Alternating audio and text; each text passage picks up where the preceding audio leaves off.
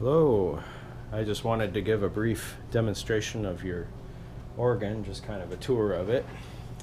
This is the new organ that I just finished, all 22 keys on the keyboard. We've got this strap here. This is the carrying strap.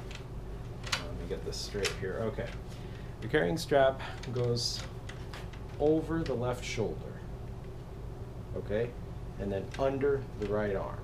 Right, so your chest is against the organ like this, and if you have it on a table like this, it's probably the most convenient for slipping it up over your head like so, and you can wear it like this.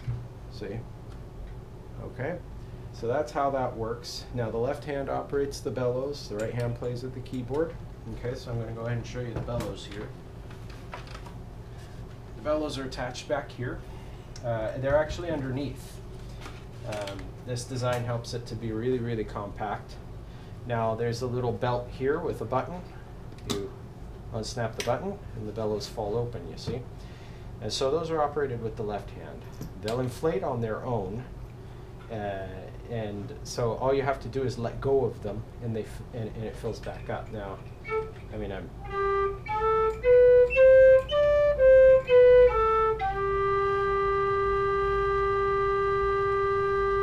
you can see how that deflates as I'm pushing the key over here blindly. I think I have the lowest one, yeah.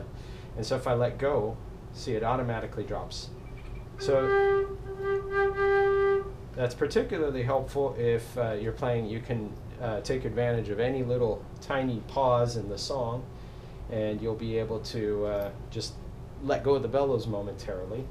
Note on playing, to get those nice clear notes, you want to push on the bellows just before pushing a key. Now of course you can vary the pressure, so you can create a vibrato effect. If you push really hard, you get these really harsh notes. If you don't push hard enough, you get these really weak kind of sounds. So the goal you're going for is a pressure that's kind of in between. It's not like that, and it's not really weak. It's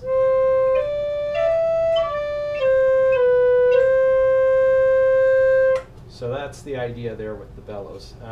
There's a trick. I don't know if you can see that on the bottom, but there's the air holes. You can, if you want to let the air out, you can just barely touch one of those valves inside. It's a little flap of white leather. You can see it through the air hole. And that just breaks the seal just enough so you can let the air out. So you can do that. That's a little trick that this organ has. And then of course you can snap that back. Just in case you're worried you've got the bellows full and you'd really like to close them back up, you know, it's a quicker way than just playing a really big chord. Of course that works too. You play a nice long chord and that empties out the bellows really fast, you know, 3 or 4 notes together, empties the bellows out, and then you can snap it back again. That's the usual way of doing it, but if you want to do it silently, that's a little trick there too. Just be really careful with those valves. Don't jam something up there like a pencil or something like that. Wouldn't want to do that. That could damage them. You just want to use just the tip of your finger and just touch the valve. You're just barely nudging it so it breaks the seal and then the air can spill back out, okay? So you do want to be careful with those valves. Now, last detail. This is not this organ has pipes that are called open pipes, not stopped pipes. They're open pipes. The open pipes have these tuning tabs on top. Now these have been carefully adjusted here in my shop. I'm going to pack them really careful, so you're going to have, you know, it should be a perfectly well-tuned organ when you get it. So all I want you to really focus on at first is just getting the pressure right in that middle area, which I was mentioning earlier. Not really hard, not really soft, but right there in the middle where the pipes really sound good. Get really good at that. You may not have to adjust these in quite a long time, because really, as long as these aren't moved, the pipes are in tune with each other.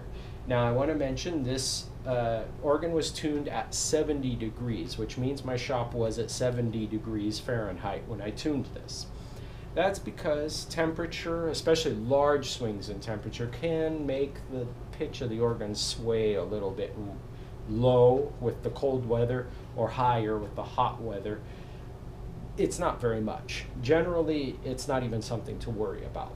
But if there is a slight shift in pitch and you're playing with some other musicians, my suggestion is have them tuned to you, just because really these are only for fine tuning.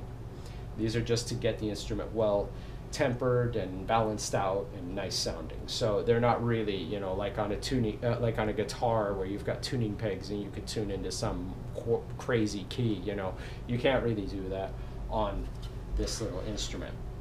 There's one more thing before I sign off here. Just wanted to mention about this strap.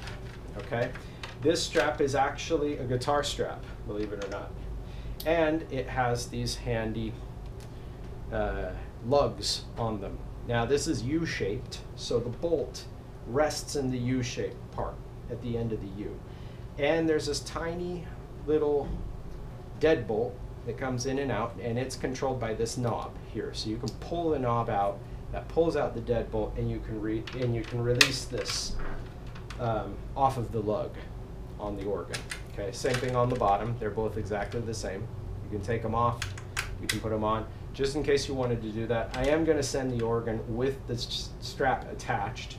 But again, you've got the buckle side is kind of facing out, just to make sure you all don't have it all wound up. This goes again over the left shoulder, this side, under the right arm, over here.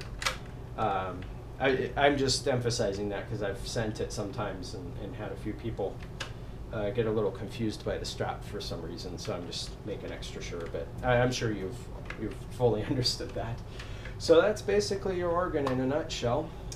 This is almost 2 octaves, 22 notes. Starts on G, ends on E at the top. And so you get the general idea here.